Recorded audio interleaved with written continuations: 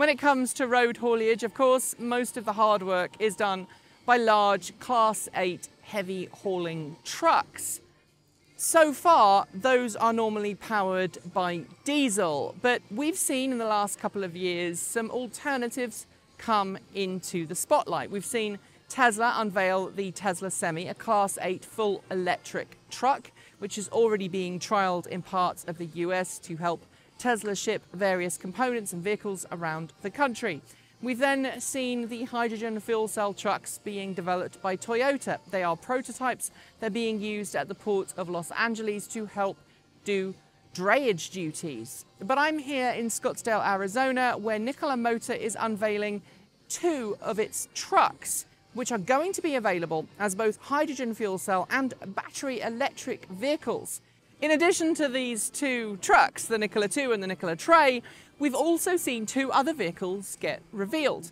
There's the NZT or NZT behind me, which is an all-electric off-road adventure vehicle. It's designed to compete against the very best from Polaris and all of those other companies that make off-road capable vehicles, whether they be used for adventure sports or whether they be used for hunting. It's fully electric, very powerful, and I'm going to have a ride in one a little later on. We've also seen the Reckless unveiled. That is a military spec vehicle that is going to hopefully be sold to the world's military. It's an attempt to try and lower the carbon footprint of militaries around the world.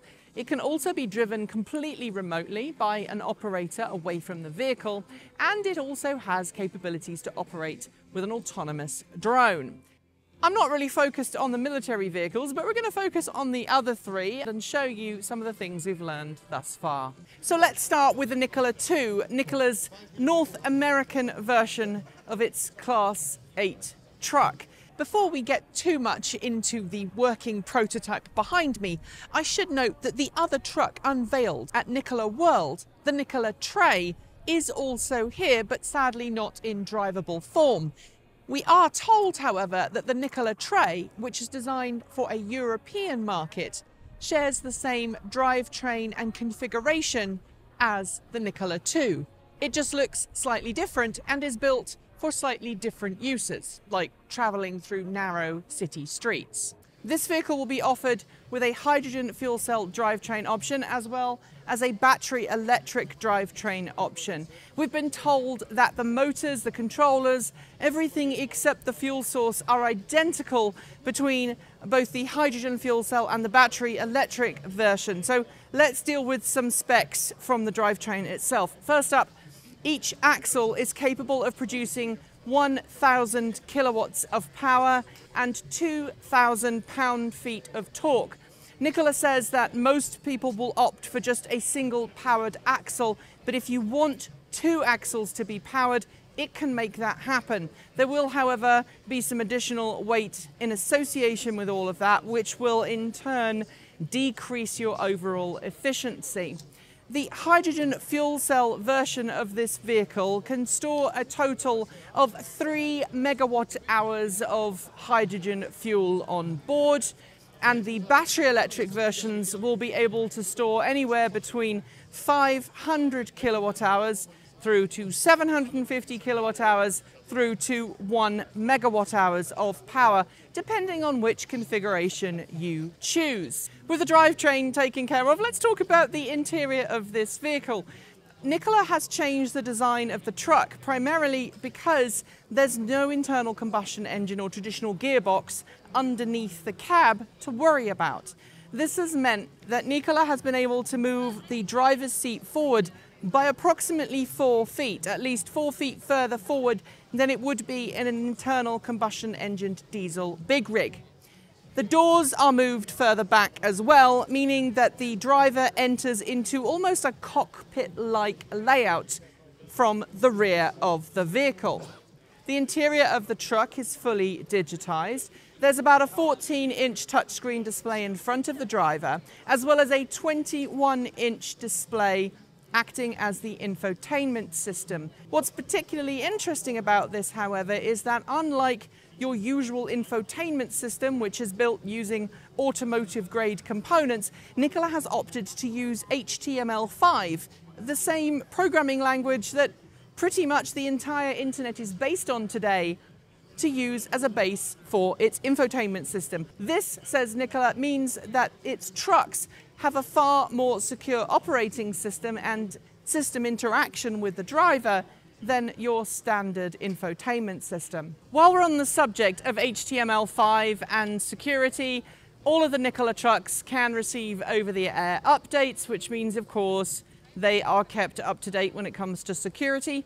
The driver's key is, as you might expect, completely digital. There's no physical key. And as Nikola said, that's really advantageous for large fleet operators because they can give drivers access via their smartphones to whichever vehicle they happen to be driving in a single day. There's no worry about having to trade keys or track keys. The driver just keeps their cell phone on them and the app does the rest.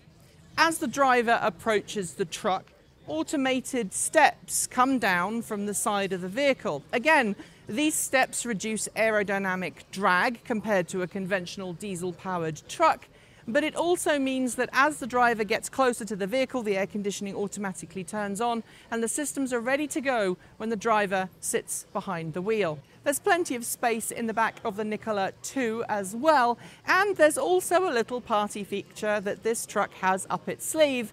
That is very similar to one we've seen in Tesla electric cars, namely dog mode. Nikola says that many truckers like to take their dogs with them on long distance trips, and so all of its trucks have a dog mode. It enables the trucker to keep their pets inside the vehicle while the air conditioning runs. There's a display that's showing that the vehicle is on and air conditioning is running in case anyone gets nervous.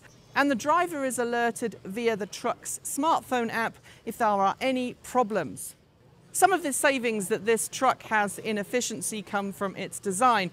Nikola says it's far more efficient than any conventional diesel truck in terms of aerodynamic drag.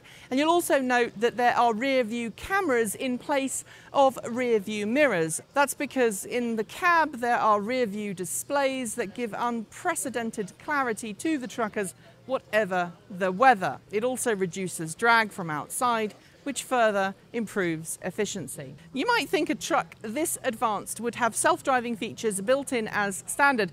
However, Nikola says it's not going to be developing autonomous vehicle capabilities for its trucks. Instead, it's ensuring all of its trucks come as standard from the factory with level 4 and level 5 compatible hardware fitted as standard. It then says it will be up to other third parties to develop autonomous drive capabilities.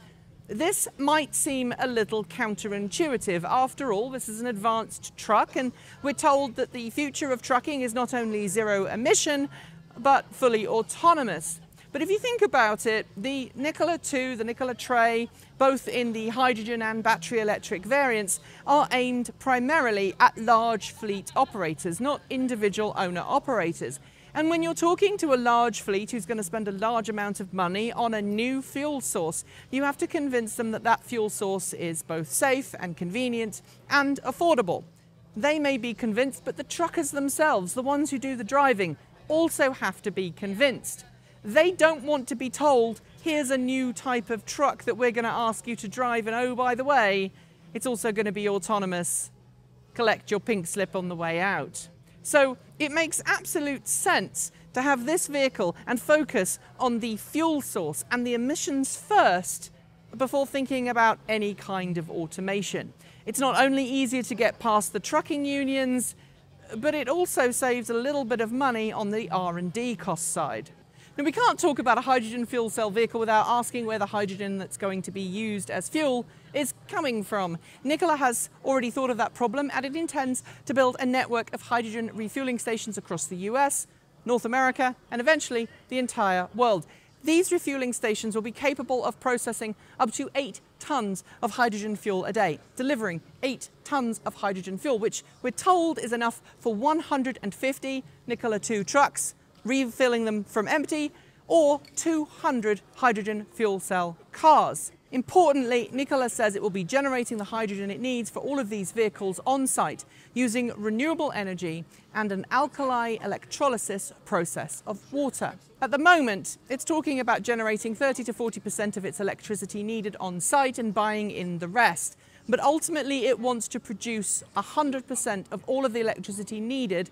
It's going to be a lot on site or adjacent to the fueling stations in order to ensure the process is completely zero emission. I'll admit I don't know a huge amount about the electrolysis process, nor do I know all that much about how much energy is needed. I do know, however, that it's a lot. It is a lot less efficient than producing electricity and storing it in battery packs. But, says Nikola, the reason why it's offering both hydrogen fuel cell and battery electric vehicles comes down to operational capabilities. With a hydrogen fuel cell truck, there's a lot less weight required to transport the energy around. Nikola says that if it was to build a 3 megawatt hour electric truck, it would add an additional £30,000 to the vehicle's overall weight, which of course would reduce the amount of payload it could carry or tow. With the hydrogen fuel cell variant, it can not only carry more than it would if it was a diesel vehicle, but it's also lighter as well, which adds to the overall efficiency. But finally, there's the refueling question. Nikola says that the hydrogen fuel cell trucks it's building will be refillable in about 20 minutes. And while Tesla has its mega chargers on the way, Nikola's answer is pretty simple. It feels that battery electric and hydrogen electric vehicles can operate side by side.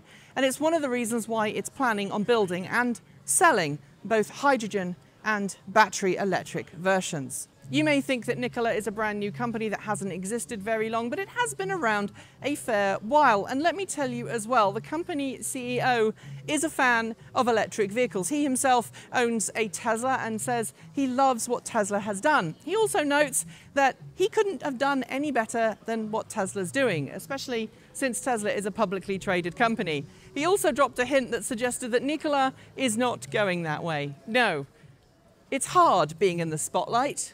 Nikola is going a different route.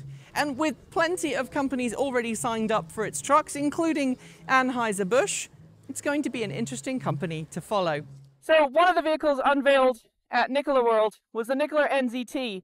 It's Nikola's answer to an off-road electric fun vehicle. It's going to be perfect for off-roading if you like hunting or you're looking for another, way of getting around. And this is completely brilliant. It's got plenty of torque. It's got quad motor all-wheel drive, and it's super, super fun and super, super fast. And one of the fun things about this is it's completely silent, other than the wind, of course. It's got plenty of torque. The seats are super comfortable. And yes, I'm filming this in a bit of a hurry because we only have 1 minute to go around the track. But I gotta say, this is a fun ride. I think this is going to be Nikola's special sauce. It's going to help Nikola raise the money it needs to build all of those trucks. Totally fantastic. So that's it from Nikola World.